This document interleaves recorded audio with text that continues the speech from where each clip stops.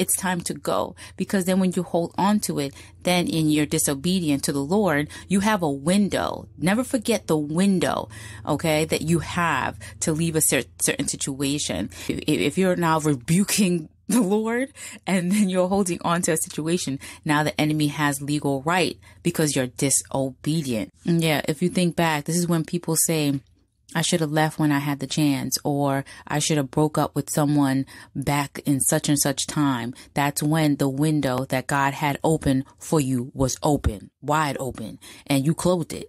You know what I mean? So when that window closes and things go awry, that is when you were being disobedient, and then the enemy started wreaking havoc in your life. Because an assignment from the Lord is never to destroy you. It's only for you to learn from it. See, once the lesson is already learned and you're holding on to it because of whatever, that's when it becomes toxic.